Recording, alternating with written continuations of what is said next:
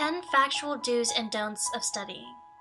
Everyone knows the feeling of being stuck at a desk, staring at a page that looks as if it's written in a foreign language, and praying you'll be able to learn all the mountains of content for your exams, which hit you like a tornado. It's a stressful and daunting time in every student's life, but it is what it is.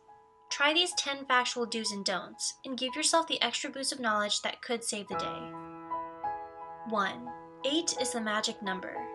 On average, it is recommended that young adults get around 8 hours of sleep a night.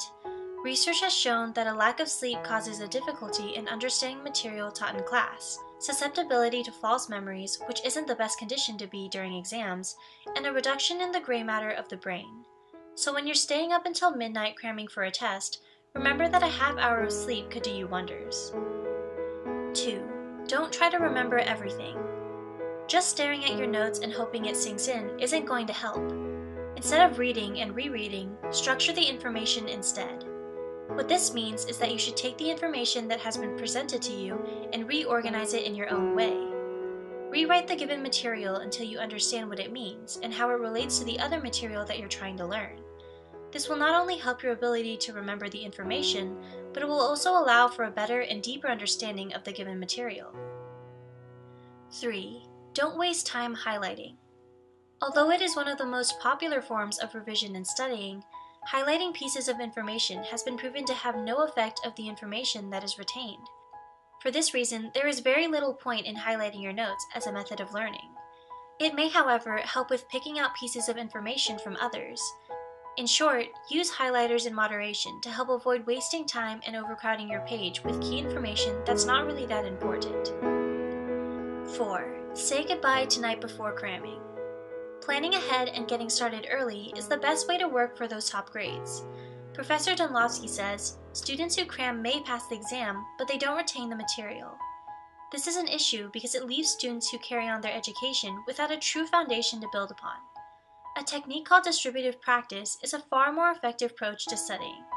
Distributive practice implements a schedule of practice that spreads studying out over time.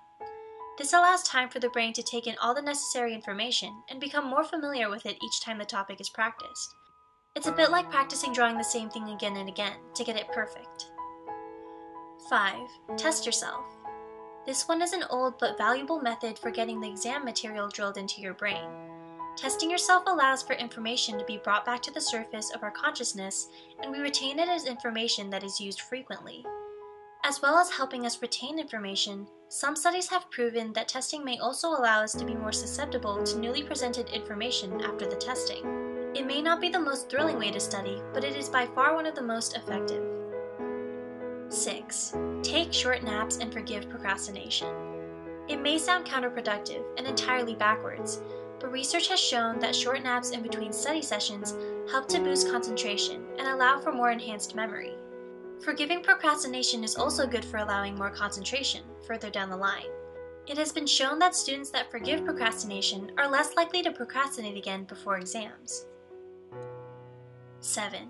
Be prepared. Before you even think about starting your studying, you need to ensure you have all the necessary handouts and research materials for your topics. This is really important when it comes to exams, because you can not only rely on one source, such as a textbook. You should be gathering information from lots of different sources to create a wider and more complete understanding of the topic. 8. Teach the material to your friends and family. The protégé effect occurs when you learn via teaching information to someone else. This happens because the act of teaching greatly improves your understanding of the topic, and eventually you will recall the information more accurately and effectively. So when it comes time to getting all the final points in place, teach your study material to anyone and everyone that will listen. Encouraging them to ask questions will help too. 9. Use elaborative interrogation. It may seem like a complex term, but the basis behind it is relatively simple.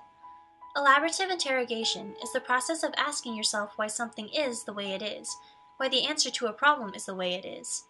This is a useful technique because it allows for a deeper understanding of information as well as helping to build critical thinking skills.